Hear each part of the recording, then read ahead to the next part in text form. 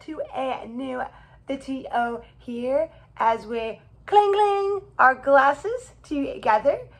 If you're having a nice awesome drink like me, I'm a little crazed from my coffee this morning, but why not be crazed from my coffee this morning? Because that's just fun to the craze. Okay, on that crazy note, if you are new and want to become part of this crazy sparkle of a family, hit that subscribe button. But for today, you people, we are here, as you can see, to do some pink nail art for you. I have 4 nail art designs to show you, and if you have any colors you'd like me to do, let me know down below as I get these bad boys to you right now and right here. So enjoy.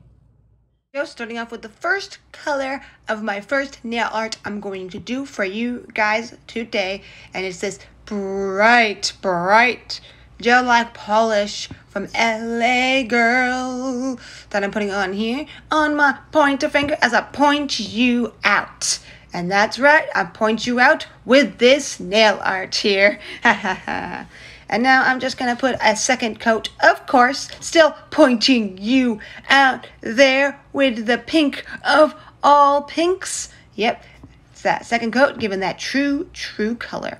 And let's get into that nail art part now. And as you can see, I'm going to do something I have not fully done before. And yes, I am using a flare brush. And you're going to see what I'm doing in just a minute. This brush is my first time using, and I love it. It is an awesome brush. I love how it mixes the two colors together and gives that little bit. I just wanted a little bit of a difference because I just thought that would be nice and fun for this before I do the next part that I'm going to do. Yes, there's more coming on this nail, not just the two-tone color like this and then that's how I leave it. Nope. Yep, that's right. I'm going to do some fruit, some pink fruit on that note. So because I saw some pink little strawberries and then this like pink, almost like, I don't know, some like one of those cut fruits, kind of like a lemon, but in a pink color. So of course I gotta get my kiss glue out so it will stay on there, bad boys, and well, at least for the time, at least as long as I can. So there we go. Yes, I should have used my tool because this would have been lots easier, but I thought, why not? Let's try. Usually I can cling it to my finger like a suction cup, but yeah, it was a little finicky because I am using my skin, and really and truly I should use the tool. But there we go, as I hold it into the glue there on the bottom of the nail, and I need a little more glue because I took a little too long to get the other one, so I wanted to make sure that one had nice wet glue to put it on. Yes, I'm being finicky once again, but it eventually did what I wanted, and I got it. So there we go, getting on the second one because I just want to go a little crazy in some fun way, so why not do it like that? But yeah, now I'm going to kind of bend the sides down just a little bit, hold them for a few seconds, and there we go. And now we're done. Let's close that bad boy in and then get to the next nail art here of it all. And to the next color, we're going to use this crazy pink sparkle polish. Oh, yes, that's right. It's crazy sparkle. And here we go, putting it on. And that looks so yummy, oh so. Okay, no, I'm not going to eat it, of course. And all that. But that looks pretty nice putting on. So yummy how it looks on, if I do say so. And then I'm fixing the sides a little bit, quickly doing it before it dries. And I'll put another coat so it all smooths it if it needs some. And there we go with the second coat of the polish. As I recommend, 2 coats at least. And now we're going to do the nail design here. This one is going to be a butterfly nail. So I'll do my best because this is going to be freehand butterfly, not a stamp butterfly. So here we go, doing it. There were some finicky little moments with this that didn't come out as well as I did a while back with another one. So this is my best attempt getting it again this time, and it turned out pretty well at the end result. But this is my first part of doing it. It's gonna need some cleanup, and you'll see how I do that in a minute after I get the lines here. This is the one I chose. I looked on the internet of the webs to find a design that was easy, nice to do by hand with freehanding like this. So this is what I decided to do. A nice little of a wing from a butterfly as we fly to the moon and back, as we fly to it all. My silliness of singing. I'm going to use some of the color that's underneath, and this is, like I said, I'm going to clean it up. So I'm putting a little bit of the color on top of that after I let it dry some, so I can kind of clean it up and the lines look a little more nice and put together. So this, because some of the spaces got a little almost too close.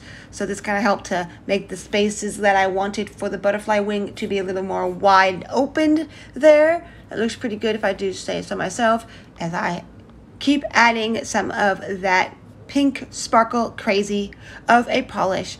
And this is something you can do. Just make sure you don't hit the polish too much and move the other color. So make sure it's dry enough, or however works for you. But yeah, this worked pretty well for me. So that's all I got to say.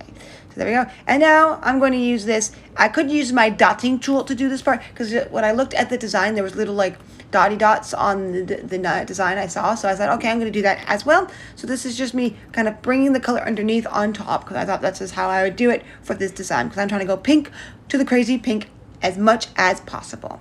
And now I'm just adding a little extra to the lines to give that crispiness and more thick color to show off, because it was a little thin because how it moved. So I wanted to make sure that it was more opaque of a color there on those lines that make the wing come to life.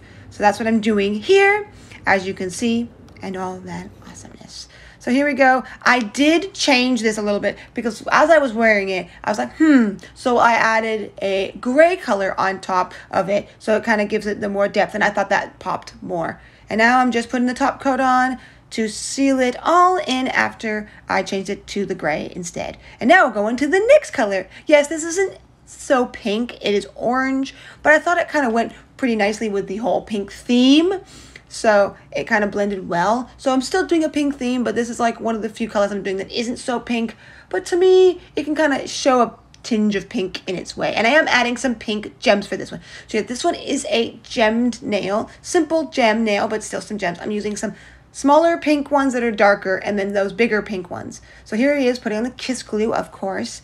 And then this time I actually am using my little gem tool, making it a lot easier to put on. So what I decided to do was do a few lines at the bottom of the nail, like one line, like a couple lines of the tiny ones, and then in the middle, some of the bigger light pink ones. So that's what I'm doing here. As you can see, me putting them on, holding them in to that kiss glue, the mwah mwah of mwah. Well, yeah. I did do a kissy kiss nail in pink tones. That's on my YouTube channel as well, as we do this bad boy of a nail. Now to get it all in, let's put the nice top coat on top to seal that design right in onto that nail, and get on to the next one. Yep, there it is. And now we get to the last but not least, and this one's going to be a pinkish tinge of like a skin tone polish that I'm using here. One of those Beauty Evolved polishes I got a while back. So there we go with those colors, and that looks nice and ready for the design. And this one is going to go into the swishy swoosh of it all with the abstract after I get my second coat of the color on here, as you can see. So it's nice and more smoothed out. So there we go. And now I'm doing that swishy swoosh that I said. I'm taking all the colors from the other nails, and I'm adding a little stroke of each thin bunch of it on top, and as they overlap each other a little bit, still showing the main color through. And there we go. And now, of course, last but not least, putting that last top coat on the last nail.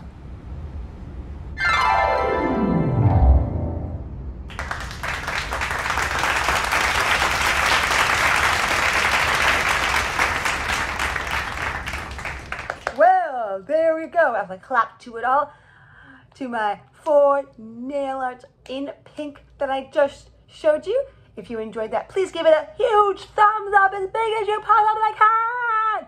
Yes, that's right. Make it big. Well, I don't know if you can make it extremely big. And if you enjoyed this video, why not hit that bell so you can become notified and all that awesomeness. And there's way more fun videos on the channel and all that. And then these ones that are coming up here to show you. So if you want to watch anything else, got plenty more where that came from. And all that awesomenesses of awesomenesses. And like I said, if you have any colors you'd like me to do a video on, let me know, and I'll do 4 nail art designs on that color. So with no further ado, I thank you for coming. I'll see you in the next video. You awesome, great people on that other side. Welcome and thank you. To that, sparkle, sparkle, bye.